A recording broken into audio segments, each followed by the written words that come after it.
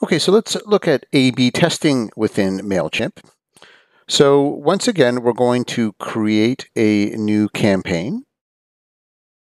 And again, an email campaign. And here we are going to choose A/B test.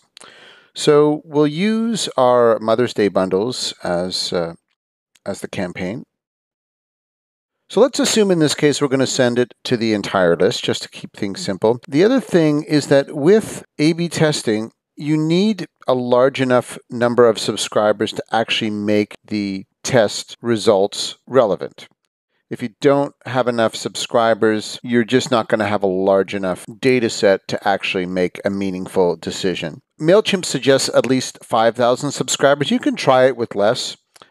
So how A/B testing works is that MailChimp sends each of 2 or whatever number of variants you have to a portion of your list, and then it sees which of those is most effective and then sends it to the rest of your list. So that's what this toggle here is for. It allows you to determine what percentage of your list you'd like to receive both variants on which to base the results of your test. So that number is probably going to depend on how big your list is. But in this case, let's test subject line, because that's going to have the biggest impact on who opens your email and who sees your promotion, whether or not they actually click through. There's some value in just staying top of mind and having people open your email. So let's test subject line, and we're going to do 2 subject lines.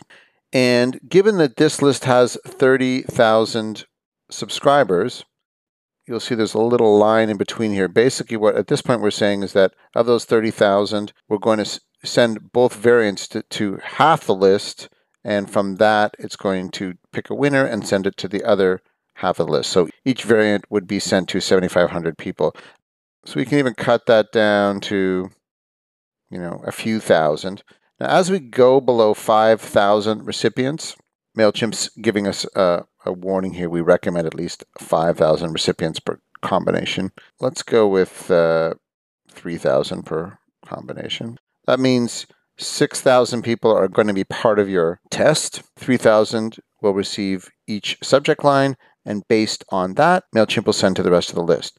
So you can either use by open rate or click-through rate. I typically use by open rate, and MailChimp's default is 4 hours, so it's going to allow 4 hours for those 6,000 people to open up their emails, and then after that, it'll send the rest. So you can adjust that, but 4 hours is probably a good amount of time to allow the most amount of people to open up your email without dragging it out too much.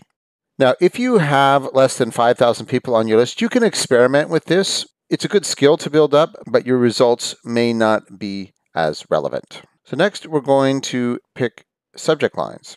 So for the Mother's Day bundles, we'll try 2 different approaches. If you make your subject lines too similar, you may not be that satisfied with the results. For the first one, let's just directly state the offer. So save up to 55% on amazing Mother's Day bundles. So in the second subject line, let's try and be a little more provocative, maybe a little more cryptic. We'll say, looking for something special this Mother's Day, ?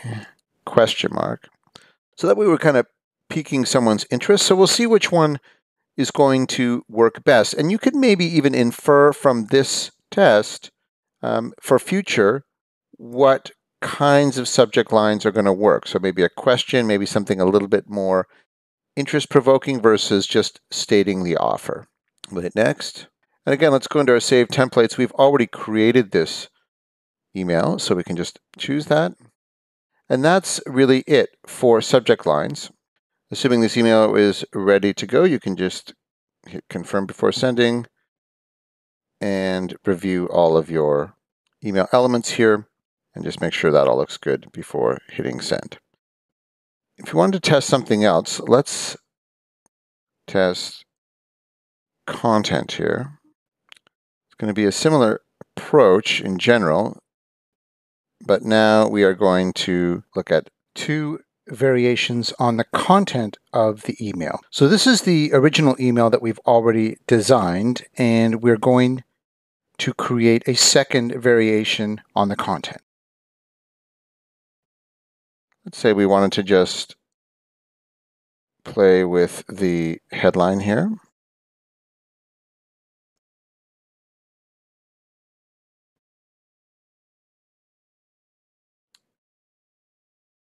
So maybe this time we'll just try a different headline here in terms of the content. You may want to experiment with other things like maybe an animated GIF versus a static GIF, or just play with the photo.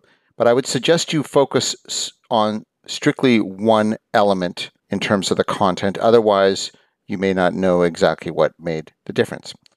So we'll hit next, and we'll call this headline 2. So there are our 2 variations, and again, we can hit next. And I've used the same settings in terms of these segments. So 2 total combinations. A/B test will be sent to 20% of recipients, and 2 random settings.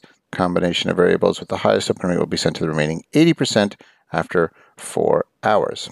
So that's how A/B testing works in MailChimp. And you can play around with that. Even if you have a smaller list, you can try it out. But again, you're going to see the best results if you have more than 5,000 subscribers.